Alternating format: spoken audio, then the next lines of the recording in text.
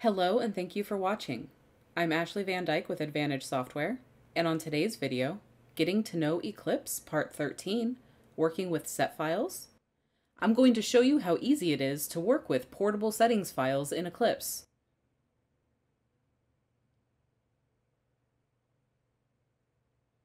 In the last video, we went over how to create and manage your username.ini files within Eclipse. These username.ini files are the files that are actually used by Eclipse to load and manage your user settings while you're using Eclipse. These files can be backed up and shared with other users or moved to your other computers. However, this may not always be the best option depending on what you're trying to accomplish, especially when working with other Eclipse customers. Oftentimes, a portable set file is what you want to work with instead. When you share your username.ini file, that file will include file location pathing as well as dictionary assignments. And oftentimes when you're sharing your settings with others, you simply want to share the settings for your documents instead. However, username.ini files are great when you're setting up a new computer. You can transfer your own username.ini files between computers to ensure that you have equivalent experiences on each machine. However, if you only want to share part of your settings, or if you want to share those settings with another Eclipse user, a set file will get you better results more efficiently. Set files are portable and easily shared between Eclipse users or between your own computers. These files make it simple and easy to share things like your document format with scopists and proofreaders, or to ensure that all of your different username.ini files have the same settings like macros or keyboard assignments. With set files, you're allowed to choose which parts of your user settings you want to share, and you never have to worry about discrepancies with file pathing or dictionary assignments.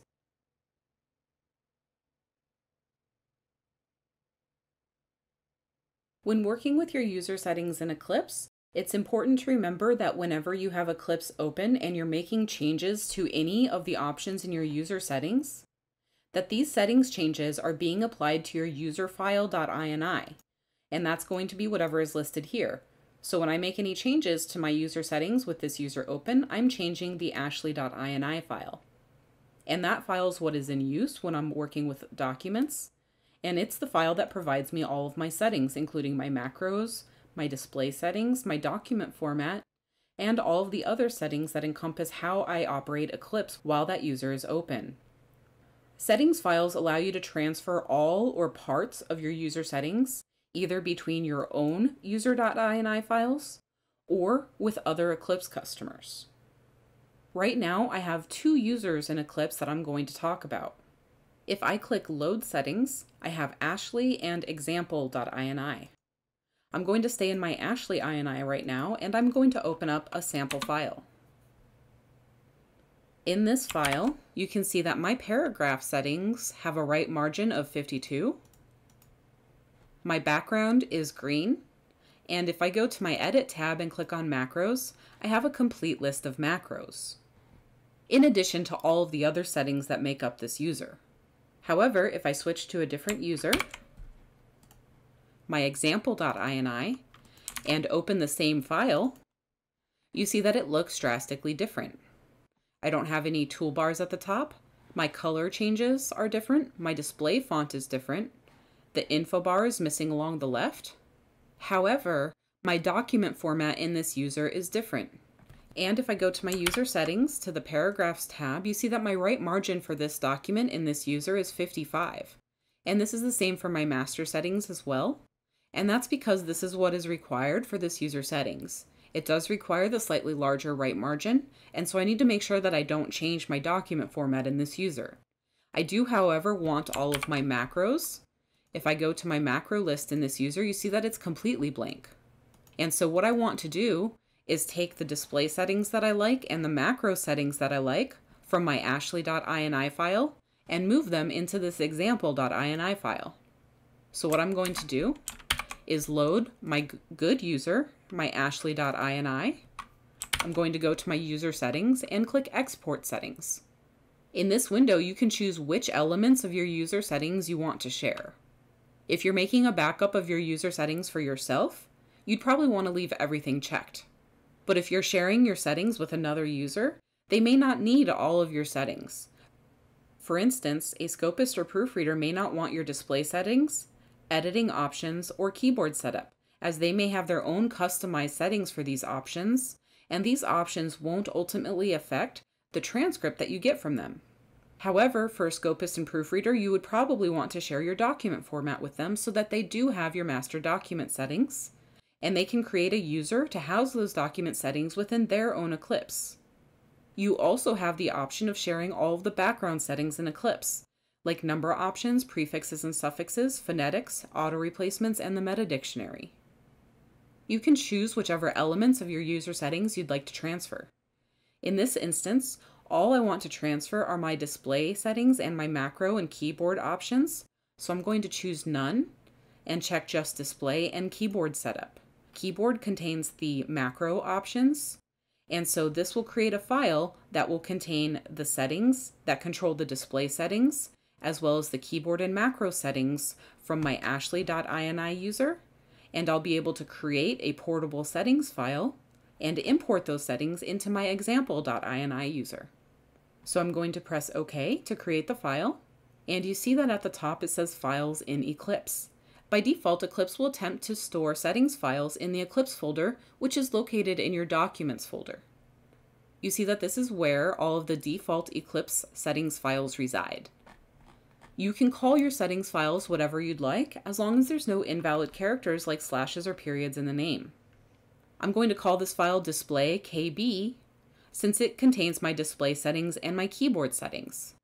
I'm going to go ahead and leave it saved in the Eclipse folder, since that's also where Eclipse will attempt to find files by default. However, if you wish to, you can choose any of the other locations that you have saved in Eclipse, or you can choose Browse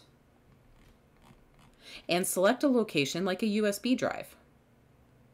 Now that I've put in my name and I've decided that I do want to just save it in the Eclipse folder, I can choose OK, and Eclipse will confirm that I wish to create this file. I'll hit yes, and now that file has been created.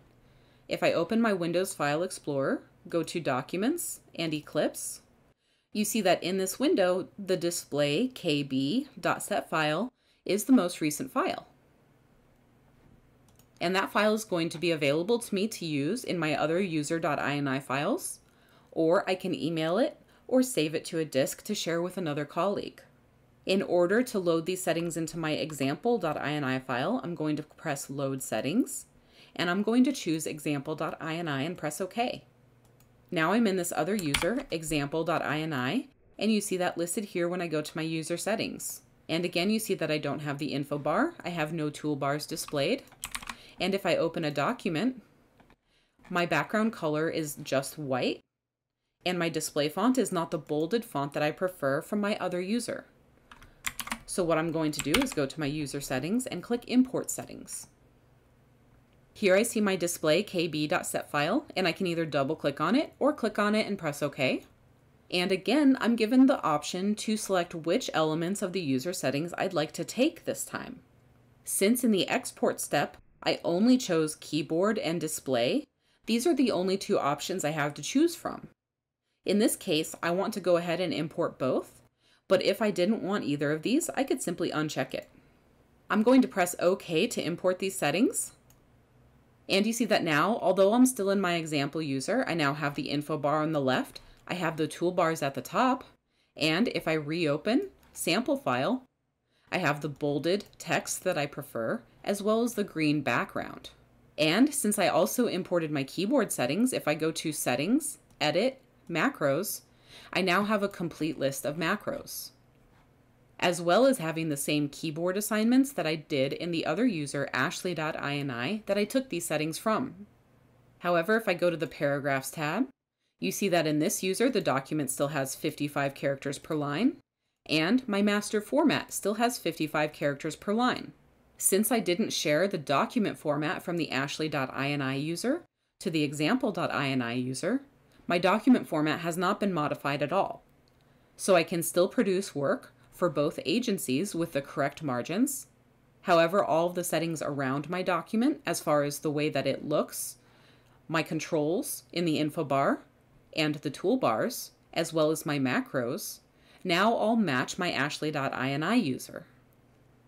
and I can ensure that my workflow is exactly the same, even though the document formats differ. If you want to share your user settings with a scopist or a proofreader, it is very simple. You can go to User Settings, Export Settings, and select which options you'd like to share with them. Typically, only document format is necessary. However, depending on who you're working with or sharing your settings with, they may request other settings, or you can even choose to send all of your settings by default, if that's what you'd like to do. There's certainly no harm in that. Once you've decided which elements of your settings you'd like to share, you can simply press OK, and next, choose a location for these settings to be saved. If, for example, in this instance, we want to share these settings with a scopist or proofreader instead of applying them to another one of our own users, I can save this to my desktop, and I can call this Ashley Settings to indicate to the scopist or proofreader what this file contains. It contains my settings, and since my name is Ashley, I've just named it Ashley Settings. I've elected to save it on the desktop so that it'll be easy to email, and as soon as I press OK, Eclipse will confirm that I wish to create this file. As soon as I click yes, that file is created on my desktop. I can go to Windows File Explorer, Desktop, and you see that the Ashley Settings.set file is there. If you don't see the .set at the end of your file name and you are looking for it, you can always go to the View tab at the top and ensure that File Name Extensions is checked. As long as that's checked, you'll always see extensions at the end of your file names, and this can sometimes help avoid confusion. Now that I've confirmed that this file is here, I can do anything that I'd like with it. I can email it to a colleague or a scopist or proofreader, or I can simply maintain it as an on-device backup of my good settings should I ever need them. Remember that if you do this, you should also have an off-device backup of your user settings as well, such as on an external hard drive, thumb drive, within cloud storage, or even if you just email it to yourself. Once I've created the set file for my scopist or proofreader and I've emailed it off to them, my scopist or proofreader can save that set file to their desktop or wherever on their computer is easy for them to find it. And in order to use the file, they would simply go to Import Settings, choose Desktop or whatever location they saved the file. They would choose the file name and hit OK or Open, or again, you can also double click. And at this point in the import process, whoever is importing the file will be able to choose which elements they'd like. If I'm a scopist or proofreader, I may not want to import the reporter's display, editing, or keyboard options, as I've set these up for my own workflow myself. However, everything else is fine. However, if I am a new reporter coming on to a new job at a new firm for the first time, and I've been shadowing a reporter at that firm, I may want to simply take all of their settings so that they can help me get acclimated to the job. Which settings you import are totally up to you, and as I said, any that you don't want, you can simply uncheck. Once you've selected the options that you do wish to import, just press OK, and any of the options that you checked will now be incorporated into the user settings that you had open at the time. Settings files make quick and easy work of sharing your settings with other Eclipse users, or even just making sure that your settings are consistent among your own computers or your Eclipse user.ini files. If one of your users looks a little bit different than the other, you can always just share the display settings that you like better and get that problem solved in just a few moments. Settings files are easy to use and can be backed up and stored to ensure that you always have access to your settings.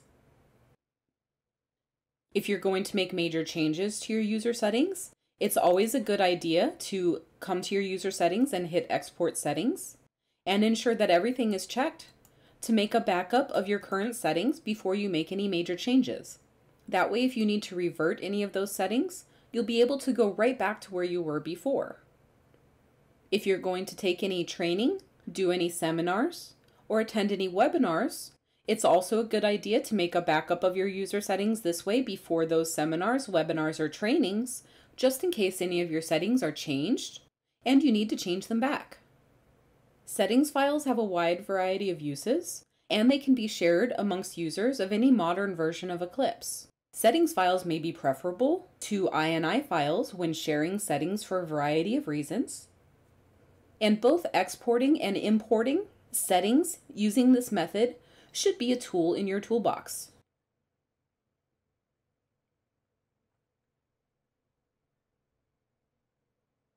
Thank you for watching this video. Please don't forget that Advantage Software offers anytime support 24/7. Tech support can be reached anytime, including weekends and holidays, at 772-288-3266. Email support is also available at support@eclipsecat.com.